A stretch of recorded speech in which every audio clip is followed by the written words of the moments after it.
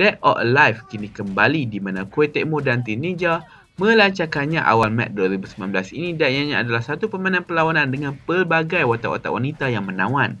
Walaupun begitu, adakah kita masih lagi memerlukan satu lagi permainan perlawanan?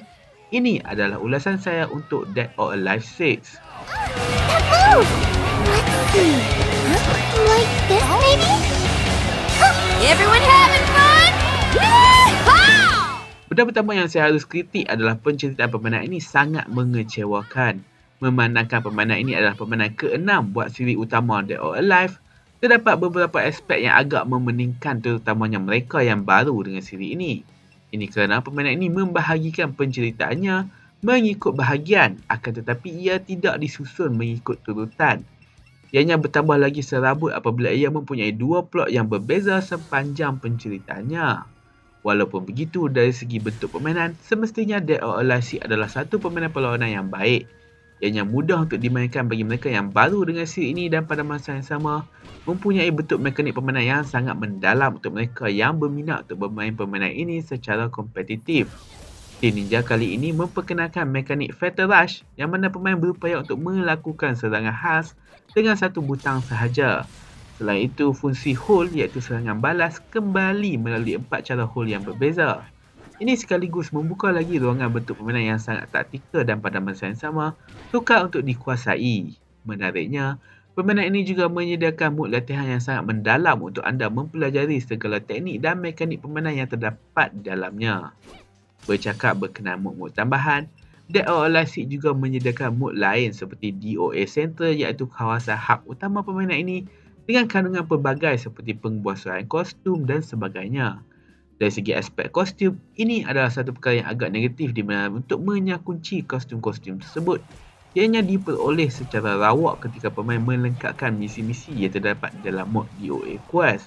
Ini sekaligus membuatkan saya perlu bermain berulang kali dan peluang untuk mendapatkan kostum watak yang saya inginkan adalah sangat tipis.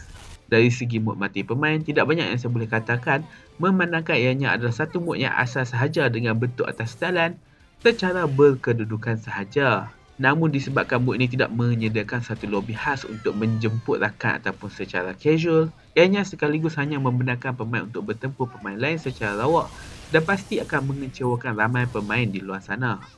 Apa yang saya boleh simpulkan adalah Dead or Alive sudah pasti merupakan satu permainan perlawanan yang baik sekali. Bentuk yang lebih mudah untuk pemain baru bersama dengan kandungan kostum yang pelbagai untuk pemain dapatkan, ianya memang satu permainan perlawanan yang menarik untuk peminat siri Dead or Alive. Walaupun ia tidak menyertakan kandungan baharu yang banyak, Dead or Alive masih lagi satu permainan perlawanan yang bagus dengan sangat mendalam, terutamanya mereka yang ingin bermain secara kompetitif. Akan tetapi, bentuk penceritaannya yang agak memeningkan dan tidak diterangkan dengan baik dicampur dengan cara untuk mendapatkan kostum-kostum yang sangat memakan masa, ianya berasa agak sukar untuk mengesyorkan permainan ini, terutamanya buat mereka yang baru dengan siri ini.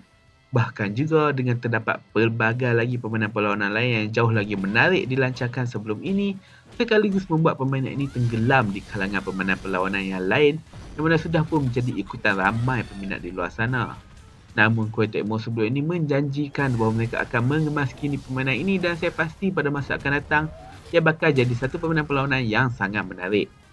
Untuk pelbagai lagi berita permainan video, termasuklah ulasan penuh Dead or Alive 6, anda boleh melayari aksiz.com dan melanggani saluran YouTube kami. Saya Najib untuk Aksiz, jumpa lagi pada masa akan datang. How dare you! Helen and I have a history. I have